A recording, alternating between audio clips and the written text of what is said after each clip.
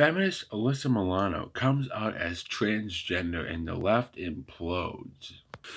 I know what happened to that wooden stake prop Alyssa Milano used to kill the vampire in Buffy the Vampire Slayer.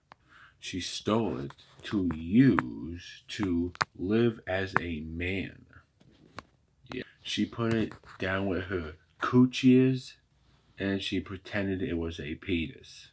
Obviously, this is just a PR stunt because the last time we heard from Alyssa Milano, we didn't even hear from Alyssa Milano.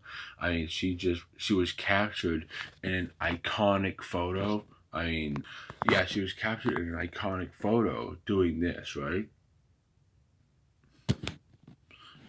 Yeah, she was, just sitting there with her hand covering her face because she was just so devastated at what was happening with Brett Kavanaugh, supposedly. And obviously, everybody knows it's a PR stunt because I'm reading the article right now, and it says she profits off our dehumanization.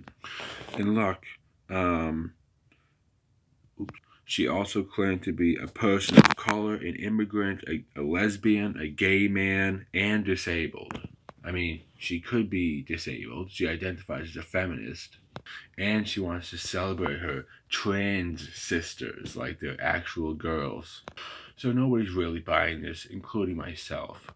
However, I will be optimistic about this and see this as inadvertent mockery of the trans community, and that's a positive thing. It should be mocked.